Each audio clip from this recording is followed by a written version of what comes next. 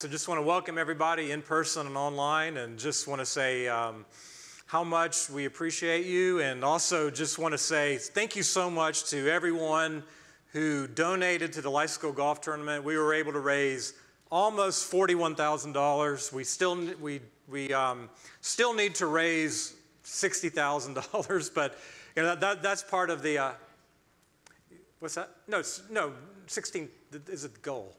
And so we still need to raise that $60,000 because that's one of the things that happens when you have 2,800 pastors in your program, thank God.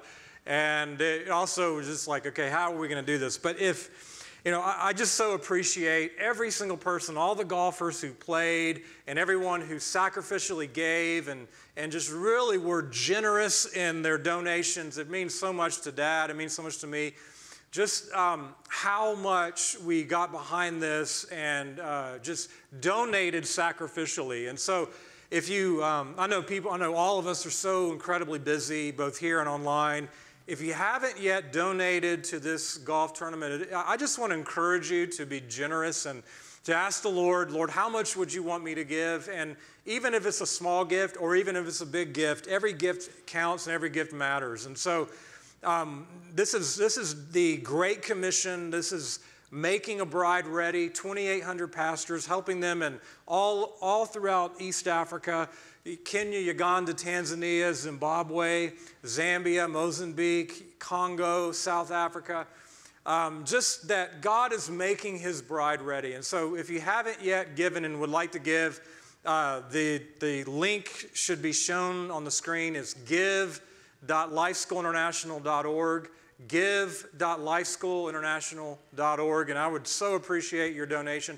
You know, probably getting to $60,000 is probably not going to happen, but if we could get to $50,000, if we could raise $9,000 more dollars to hit our goal, that would be awesome. So if you would like to, if you're hearing this, even if you're online, if you're hearing this and would like to donate, we would so appreciate your donation. All the money goes directly to funding pastors in East Africa. So thank you for listening to that. So anyway, and I thought we had a great tournament, and Randall's team, he stacked his team. I mean, he had like, if you follow college football, he had nil deals going on to get 5-star golfers on his team. And I mean, they had a record 19 under par in the tournament. So that means you have to get birdie, if you know golf, that means you have to get birdie on every single hole or less. And that's what they did, 19 under. That's just ridiculous. So anyway, Randall is, if you know Randall, he's super competitive and he dominated the field. So congratulations to Randall. Yeah, Randall donated the first prize and then won it by loading his team. Not that, that was Dad that was accusing. I'm not accusing him of that, but I mean, I don't know. I mean, I would check into that. So anyway, so let's go ahead and let's turn to John chapter 15, verse 9, and we're continuing on the Indwelling Life series. You know, the Lord's going to return and we're going to be on like session 115. This is Renewing the Mind, Session 16, Renewing the Mind, Part 5. We've kind of gotten into this series within a series here of really drilling into renewing the mind and the importance of renewing the mind and what happens when we renew the mind, the importance of do not be conformed to this world, be transformed, be metamorpho, be transformed, change state like a caterpillar to a butterfly, by the renewing of your mind, the importance of changing the way we think. And thinking about what we think about is so vital. And so this is session 16, part 5, renewing the mind. And Jesus said in John chapter 15, verse 9, he said, just as the Father has loved me, I have also loved you. Now, just think about that for a second. Jesus said, the way the Father has loved me, the passion that the Father has for Jesus is the same love that he has for you. Isn't that incredible? If you ever struggle with God's love, we're going to get into this more in this session, but if you ever struggle, does God love me? Jesus says, the way the Father has loved me, I have loved you. And he was talking to his disciples, but I believe he was also, by implication, talking to his people that would be in him. Jesus Christ loves us just like the Father loves him. That's incredible. And the Lord said, abide in my love. Remain in my love. Well, how do you do that? How do you abide in his love? How do you remain in the Lord's love? The Lord says in the next statement, if you keep my commandments, if you obey, if you keep my commandments, you will abide in my love, just as I have kept my Father's commandments and abide in his love. Obedience is critical to the abiding life. You can't just live in the flesh and live to do what you want to do and how you want to do it and how you want it done and think you're going to live the abiding life. No, the abiding life hinges upon obedience. Hinges upon obedience. The Lord just said it right there. If you obey, then you will abide. If you will obey, then you will abide. Obedience is critical. Obedience is critical. Don't think that we can just, say a prayer and live how we want to live and not think obedience is critical. Obedience is critical. Now let's turn to 2 Corinthians chapter 10, verses 3. This is really going to be our focus for this session and the next several sessions. When Paul was writing to the Corinthians and he was talking about the way we think, the importance connecting the way we think to how we obey. There is a direct correlation between our thoughts and our actions. And I talked about that last week, that it starts with beliefs in the heart, it flows into thinking in the mind, and it leads into action. Now, Paul unpacks this for us here to the Corinthians, and he's talking to the carnal Corinthians. They were carnal. They were saved, but they were living carnal lives for the most part. And Paul says, for though we walk in the flesh, we do not war according to the flesh, for the weapons of our warfare are not of the flesh, but they are divinely powerful for the destruction of fortresses. Okay, Paul, what are you talking about? So if you think about it, the Corinthians would look up and they would see they would see city walls. It was very common analogy for cities to be surrounded by walls. And these walls were like 15 feet, I think they were like 15 feet wide and 25 feet. Hold on, I got it in here. It's anyway, I'll get into it in a minute. They were big. They were really, really, really big. I'm making it, for children. They were big walls. Okay. And Paul is saying these walls, these massive walls, what were these walls that Paul's saying we are going to destroy? Now, I love that aggressive language that Paul's saying we're going to destroy these things. What are they? He says next, we are destroying speculations. We're destroying now think, speculations is a function of the mind. In fact, that word means reasoning. Paul is saying we're destroying reasoning. We're destroying thinking patterns. We're destroying systems of thought. We're destroying patterns of thinking that have been lodged into your mind. We are destroying those things, and every lofty thing, and it's related to the thinking of people, raised up, listen, against the knowledge of God. What is Paul's focus? Anything that is raised up against the knowledge of who he is we are attacking not with physical warfare weapons, but we are attacking with spiritual weapons, and that spiritual weapon is the two-edged sword of God's word that is living and active, and it's sharper than any two-edged sword. God's living and active word is coming to divide and wage war against strongholds in the mind. Can you say mental strongholds? God wants to come and break down and destroy mental strongholds that are keeping God out and keeping you in, but limiting the amount of his life from flowing in you and through you. We are destroying strongholds. We are destroying speculations. We are destroying every lofty thing raised up against the knowledge of God. Now listen to what Paul said. And we are taking every thought, not just 90% of the thoughts, not just 5 or 10 thoughts, every single thought that comes into your mind, Paul's saying, is you must take those thoughts and make them submissive to the lordship of Jesus Christ, unto obedience to him, unto full obedience to him. He says, we are taking every thought captive to the obedience of Jesus Christ. And listen, this is what he says. We are ready to punish all disobedience. Talking about I believe he was looking towards even the end time judgments of God. We are ready to punish all disobedience whenever your obedience is complete. See, the Christian life, we talk about bridal readiness, the bride making herself ready. The bride making herself ready, what does that look like? It looks like complete obedience. It looks like full obedience. It looks like absolute adherence to what the Lord has said in his word, that we are going to fully, wholeheartedly obey every word God has spoken, both in his word and in his voice to us. Paul is saying that we are ready to punish with apostolic authority every work of disobedience whenever your obedience is complete. Well, how does our obedience become complete?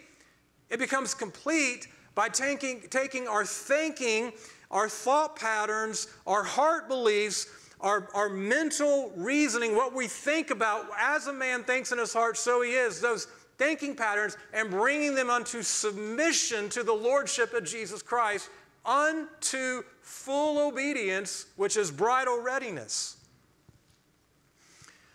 So do you see the link here? I want to make sure we see the link between the way you think and the way you obey. If you're going to obey the Lord, you got to think like the Lord. You got to think like him. If you're going to obey God, you got to think like God. If you're going to obey the Spirit, you got to think like the Spirit. If you're going to obey the Word, you got to think like the Word. If you're thinking like the world and your mind is being conformed to the spirit of this age, you're not going to obey the Lord. Because the way you think is going to determine the way you live. The way you think is going to determine how you obey. And so Paul was saying to the Corinthians, there are fortresses. There are strongholds. There's these massive walls that you have, Corinthians, that are fleshly in nature, even demonically in nature, that are built up by thinking patterns that are actually blocking God. They're raised up against the knowledge of God. They're blocking God. They're blocking the inward life of Christ in you from flowing out of you. They're hindering the flow of the Spirit of God. And we are waging war on strongholds in the mind. Amen. Now, again, when Paul said in this passage, he said that we're destroying speculations. That word in the Greek means reckoning, computation, or reasoning. These are mindsets of the flesh. They're thinking patterns that contend against the knowledge of God. And so Paul's audience, the Corinthians, were very familiar with these cities. Oh, I've got it here in my notes now. I can move from being big walls. These walls were like 15 to 25 feet thick. So you could ride a chariot on top of these walls, and they were over 25 feet high. And so these walls, these thinking patterns, were keeping God out, because these thinking patterns were established in the Corinthians, and these patterns of thought rooted between the connection. We talked about this last Sunday. There's that heart-mind connection, that connection with what you believe in your heart and how you think in your mind. That heart-mind connection there, Paul's saying this heart-mind connection, these strongholds are blocking God from moving in your life because you're thinking in accordance in accordance that's contrary to the knowledge of God. And Paul's saying we are coming with divinely strong, powerful weapons, the Word of God, that's a two-edged sword, to break down strongholds. And so, I just talked about this in the notes here, or meant to put this in the notes, that these are complex. These thinking patterns are complex. They're not just, I had one bad thought, but there's a system and a pattern of thinking that we've established over decades of living, especially if you're over a decade. There are decades of living that have formed this heart-mind connection where heart beliefs are feeding the mind. The mind is in turn forming arguments and reasonings of patterns of thinking. And these patterns of thinking are then creating mental strongholds that affect your emotions, affect your will, affect your body, and at the end of the day, determine whether you're obedient to Christ or not. See, if you're obedient to Christ, it's because you think like He does. If you're disobedient to Christ, it's because you don't think like He does. Your obedience is determined by how you think. So it's very important that we learn how to take every thought captive to the obedience of Jesus Christ. And so, Paul really, I just want to drill on this again in Romans 8:5. Turn to Romans 8, chapter 5. I just want us to see this in Scripture over and over and over, what Paul was saying, the importance of it. Just let it just sink into your heart. For those who are according to the flesh, those who are living in the flesh, those who are fleshly, those who are living according to the flesh, they set their minds on the things of the flesh.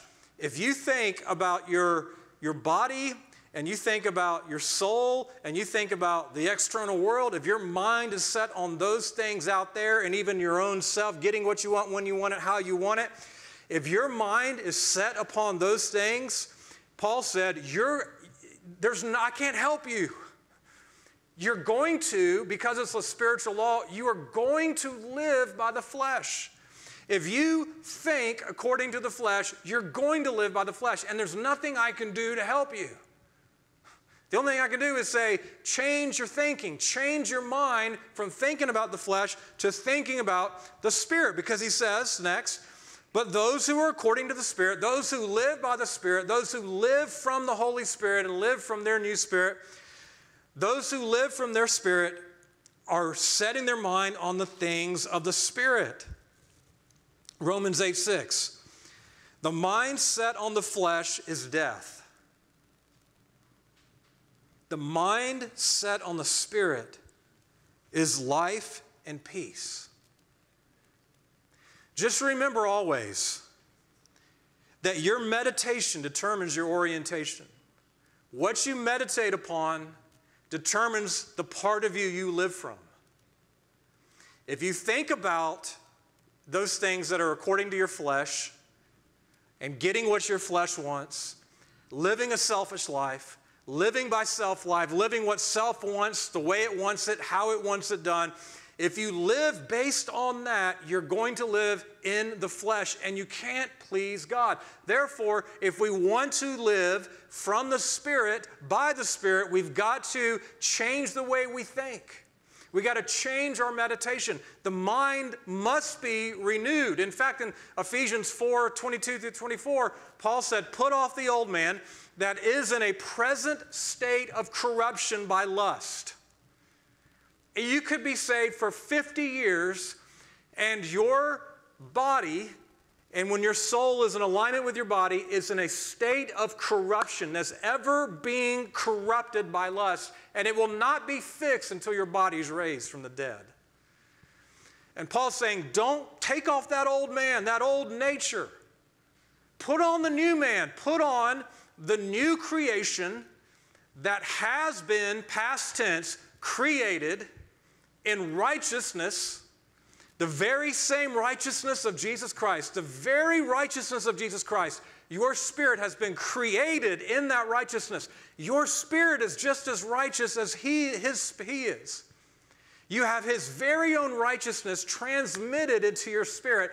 Your spirit has been created in righteousness and holiness, and in the image and the likeness of God. And Paul says, put off the old man, put on the new man. Well, how do you do it? Paul says in verse 23, by renewing the spirit of your mind. You change your state from the flesh to the spirit by renewing your mind. You've got to be intentional about meditation. You've got to be intentional about what you think about. You've got to be intentional about pondering and thinking upon those things that are based on the Word of God. And so what we're going to be doing here over the next several weeks is we're going to be looking at several different carnal mindsets. What I find fleshly, carnal mindsets that are common, that probably every one of us here have or do struggle with. And we're going to talk about what these mindsets are, these strongholds are, so that we can see these demolished in your mind and my mind, so that we can live more and more by the Spirit of God. Remember this, Jesus said, you will know the truth, and the truth will set you free. It's in the knowing of the truth that you experience freedom. If you're living in bondage, to sin, it could be a million things. Lust, immorality, adultery, pornography, jealousy, envy, judgment, criticism. It could be a million things. Coveting, comparing, again, just so many different things you could be living in bondage to. Jesus said, if you want to be set free, then you've got to know the truth. The truth sets you free.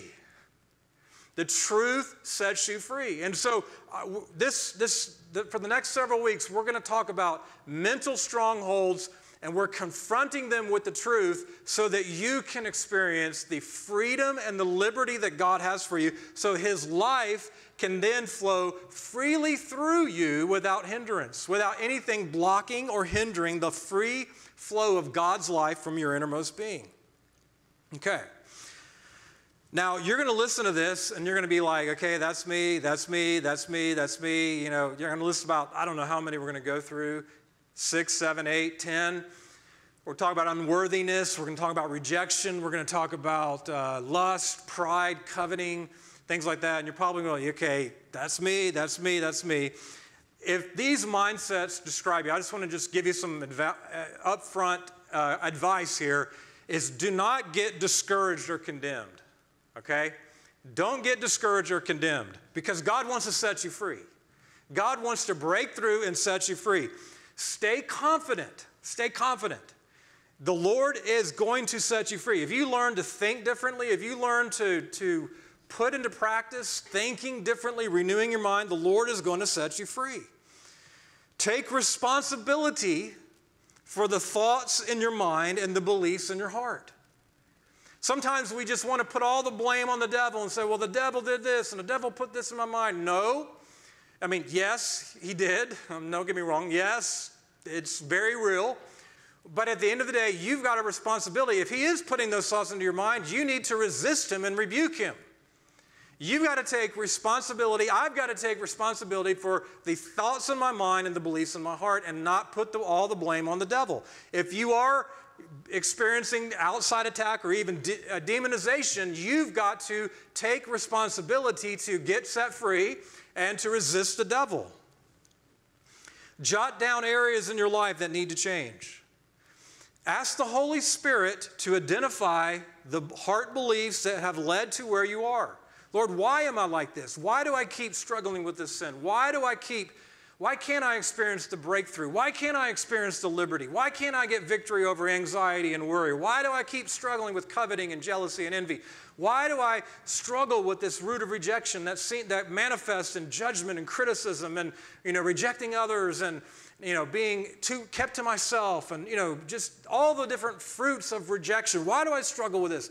Ask the Lord to show you, okay, what are those beliefs deep, deep down that you have you on autopilot that are directing you to where you're going without you even realizing it. Oh, I'm going in this direction because I'm believing these certain things. Ask the Lord to show you what these lies are you're believing. When did they come in? How did they form? What happened here? Ask the Lord to show you. And then, and I'm going to give you some practical examples as we go through these different strongholds. Then begin to change your heart beliefs by spending time meditating upon the truth where these lies have prevailed. Okay, hear me on this. You can't just come up and ask me to lay hands, or ask Dad or ask one of the elders to lay hands on you and say, change this mindset. It's not how it works. Now, I think you can do as a catalyst to kick it off. You've got to take action. Paul said, renew your mind. You've got to take action. I've got to take action. I've got to be proactive. If I'm just wanting God to sit here and change me, it's not going to happen. Paul gave an apostolic command, be renewed in the spirit of your mind. Paul said, be transformed by the renewing of your mind. If you're not putting in the work and the effort, then you're never going to be transformed. So take responsibility for your own transformation and your own mental, what's going on here in your mind. You've got to take responsibility for that. Okay. If you've done all of that and you're still struggling in your thoughts and still struggling to overcome sin, then you might need deliverance from demons. And so I would also encourage you as we go through this, if you feel like, okay, Lord, I've done all this, okay, don't just come up and say, I'm struggling, I need deliverance. Maybe you do, but have you done the steps needed to prepare for that? Have you really taken, have you put into practice what I'm saying here?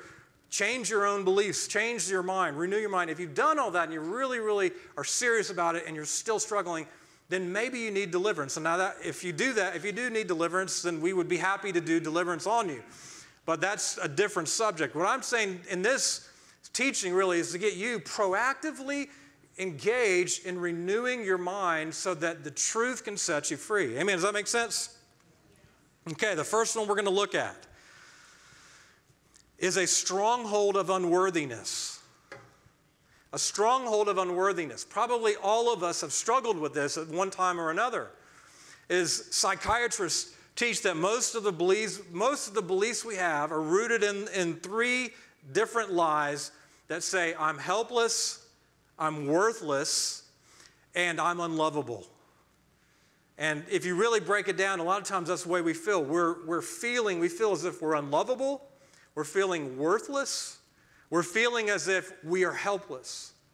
And those lead to all those beliefs that are so deeply ingrained in our heart begin to produce this feeling of unworthiness that the Lord can't love a person like me. Now, unworthiness, I think, can be rooted in three different things. Unworthiness can be rooted in deep sin. Unworthiness can be rooted in rejection. And unworthiness can be rooted in abuse.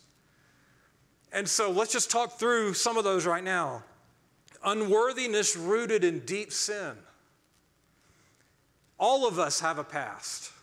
All of us have a past. All of us have, some of us have a deeper past than others, but all of us have, done things. Some of us have a deeper past than others, but if you've been involved in deep sin, whether you sinned when you were saved, whether you got into sin when you were saved, or whether you were before you were saved, all of us have not all of us, some of us have a deep, dark past of sin. It could be deep things, whether it's, an affair or an abortion, or, you instigated a divorce, you're addicted to pornography, you have homosexual desires, have perverted fantasies, you have bondage to alcohol, cigarettes, or drugs. It could be deep, deep stuff, immorality, adultery. It could be a deep, deep stuff. And the feeling that we can have from those deep, dark things is we can feel as if we are unworthy to God. And that can create a whole chain of condemnation, guilt, and shame for what I've done in the past. And it's kind of like the son in the parable of the prodigal child who he goes off, he has this inheritance, he goes off and he squanders it living with the pigs. And he goes and he spends all this time living with prostitutes and living in sin and all these different things. And he comes back and he says, I am unworthy to even be called your son. Now, how many of us have ever felt that way because of our past, because of what we have done, because of the deep, dark things we have done? And the incredible thing about this is God's, the Father's love for us in this parable is the Father sees him and runs after him and meets him and he hugs him and puts his embrace around him. And the Father puts upon him his best robe, a ring and sandals. And the Father says, I love you, son, and I always have and I always will. See, that's God's love for you. That's God's love for you no matter the depth of your past, no matter what you have done, no matter the sin you have been involved in, no matter what you have engaged in, God's love for you, if you turn back to him, is the love of the Father to show compassion upon you and to say to you, you are worthy to be called my son or my daughter. That's the love of God. That's God's love for you.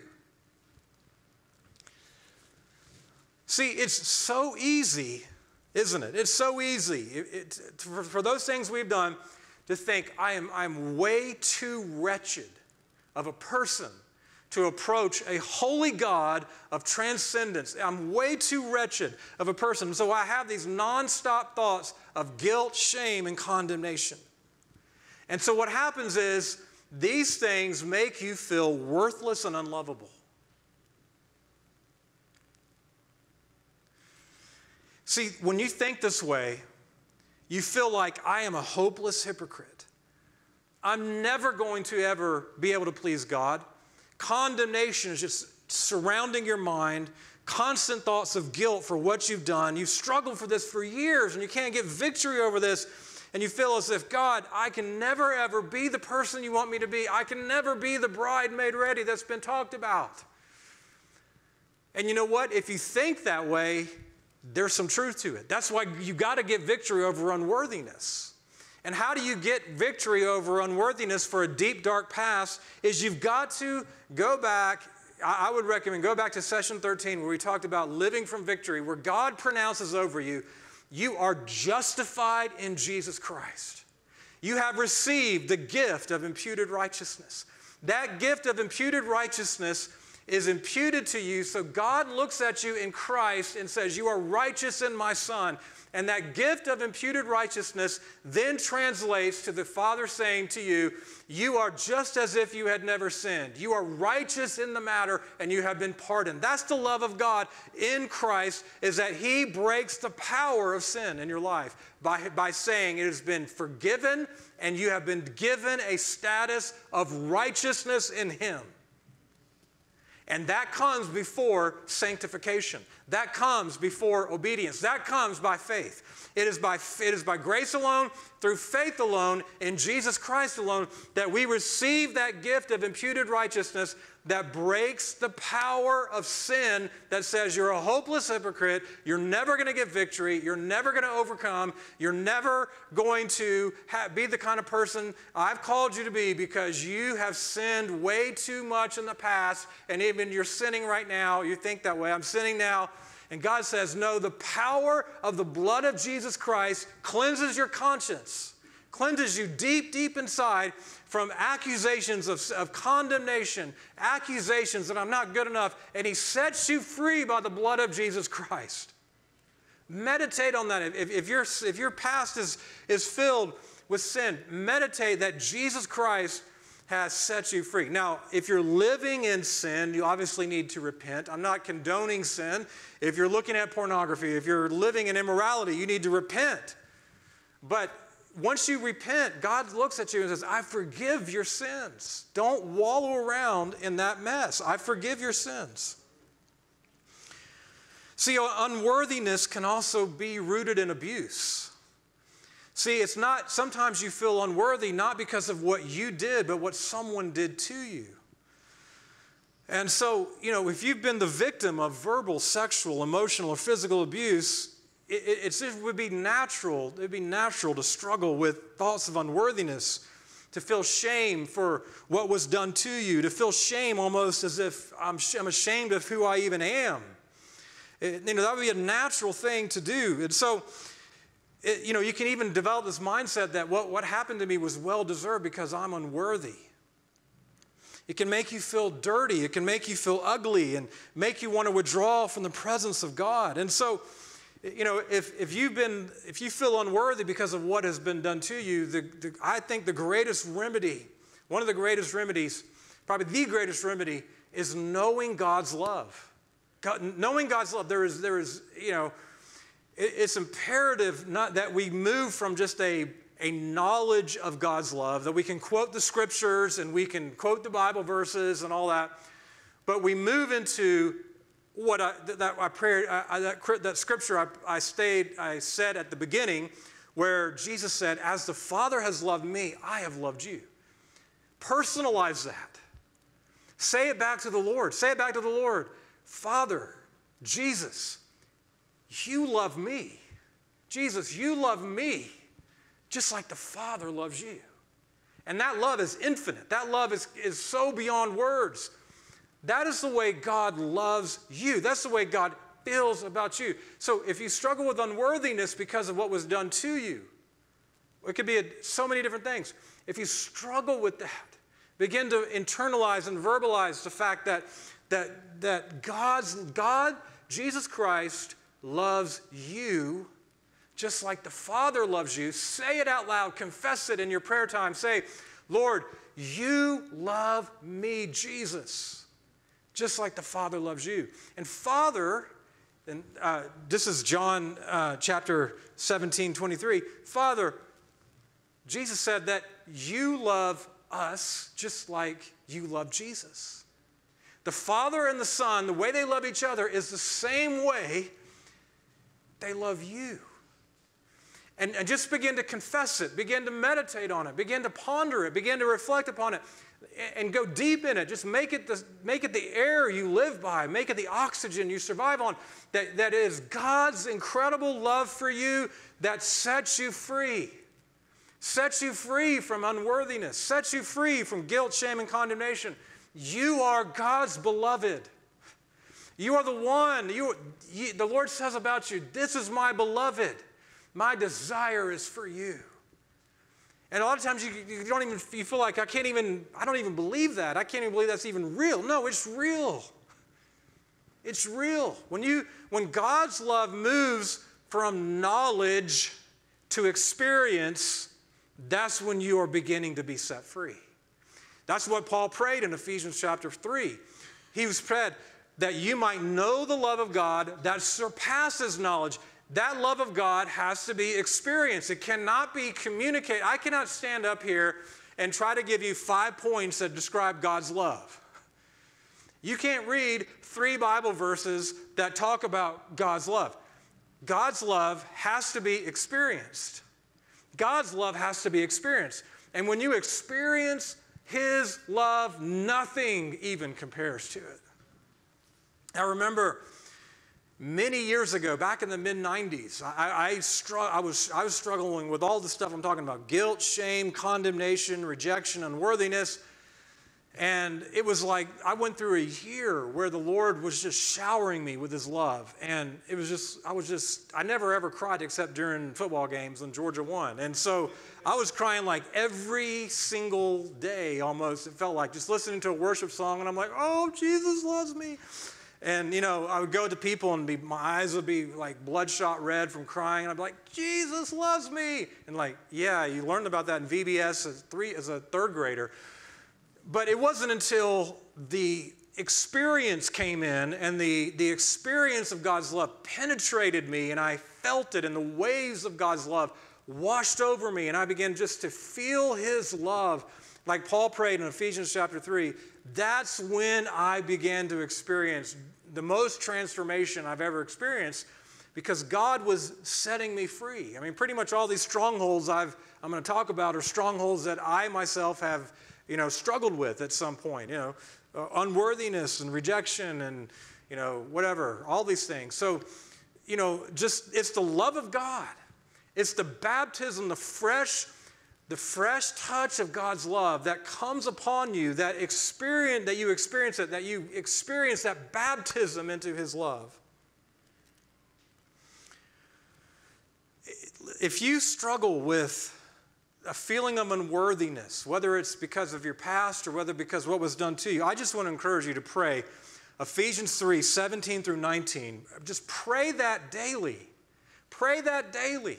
Pray it daily that Lord, let me experience the love of God that is beyond knowledge, that goes beyond the height and length and width and the breadth, so I can experience that. See, another root of unworthiness is rejection. If you've been rejected, if you've been the victim of infidelity or abandonment or withheld love or condemning words or oppressive parental discipline, spousal control, trauma, whatever it could be, just if you've experienced rejection, then you begin to also feel unworthy. You can have that feeling of unworthiness. And so if you have those feelings of unworthiness, don't just, listen, to be made ready as a bride for Jesus Christ, you can't just stay in unworthiness. You got to press through it and experience the love of God. So if you're struggling with those things, I've got in the notes here some verses that are focused on God's love for you.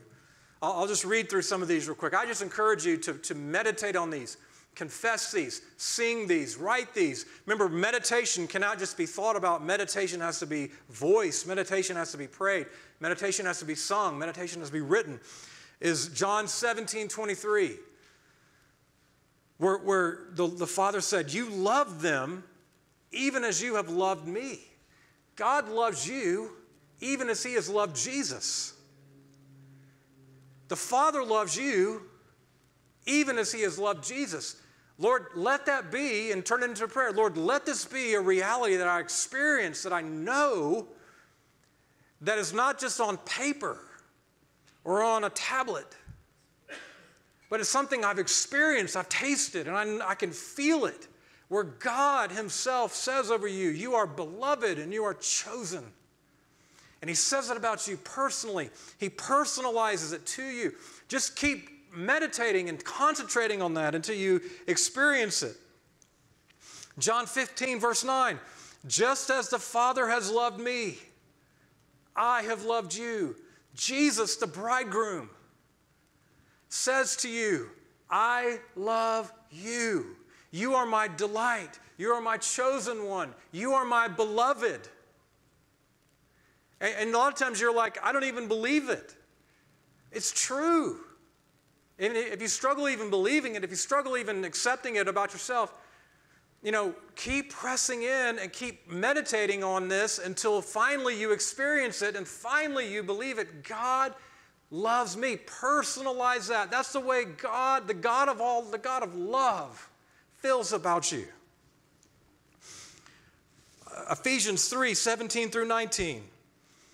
Make this your prayer. If you struggle with unworthiness,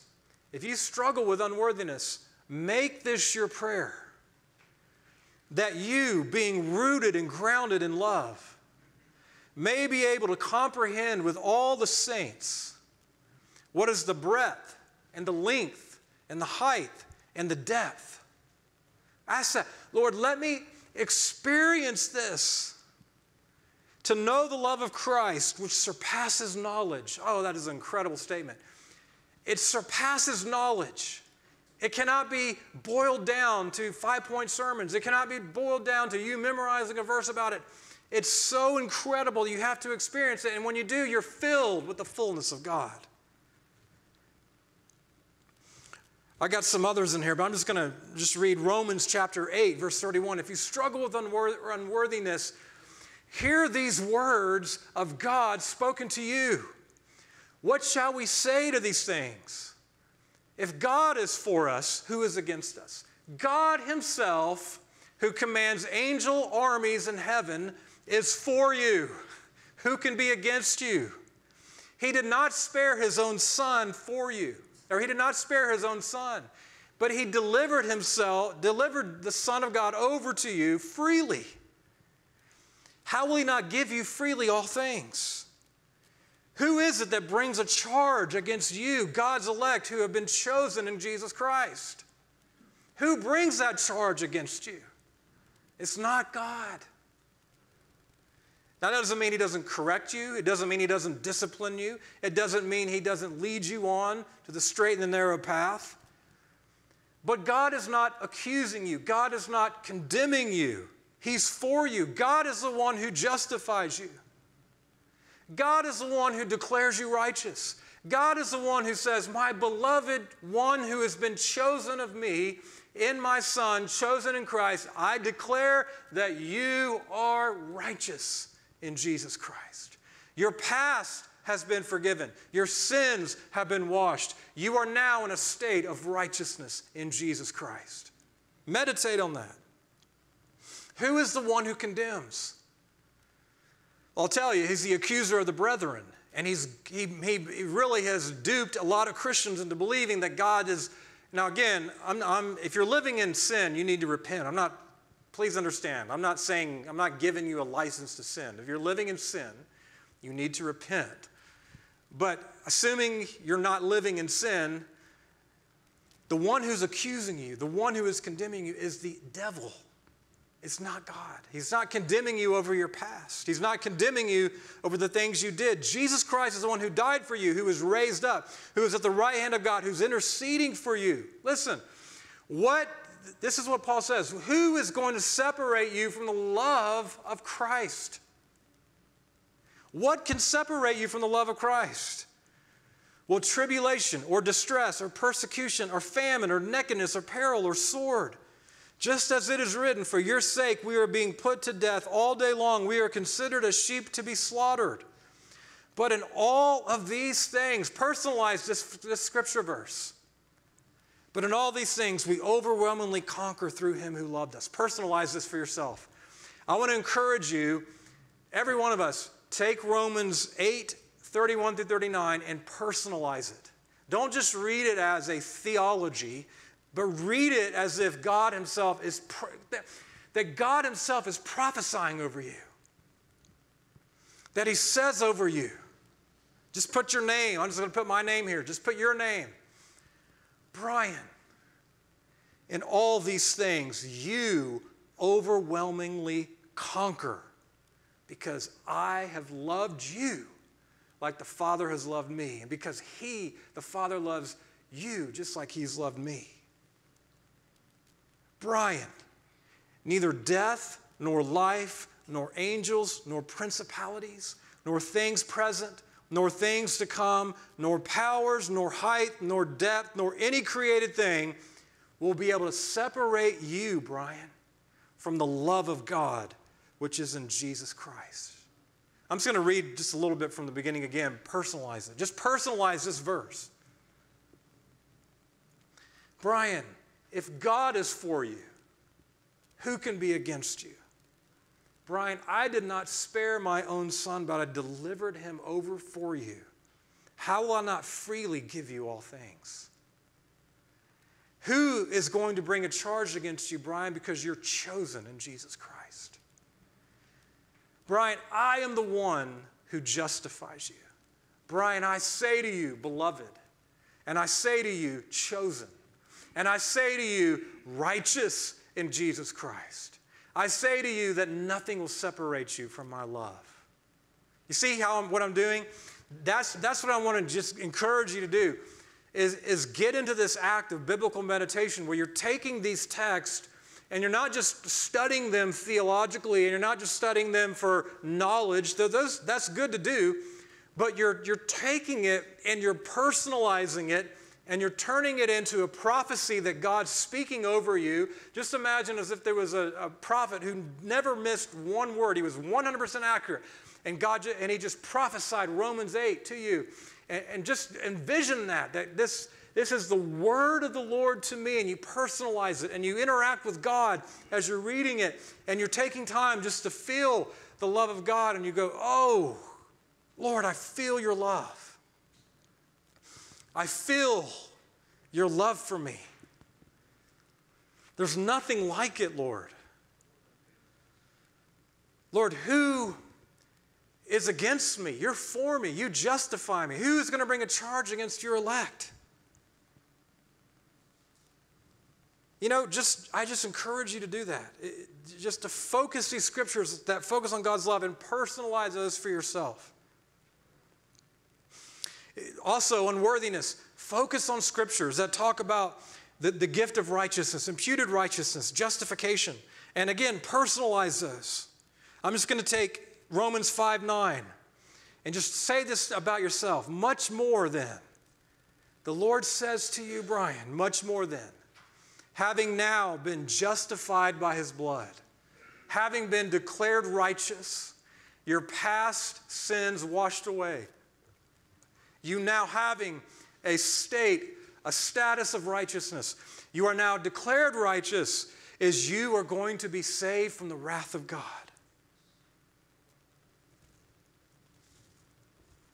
And the notes have a bunch more scriptures here, but for the sake of time, I won't go through all of them. Just focus on these verses about you being a child of God. Just like, for example, Ephesians 1:5.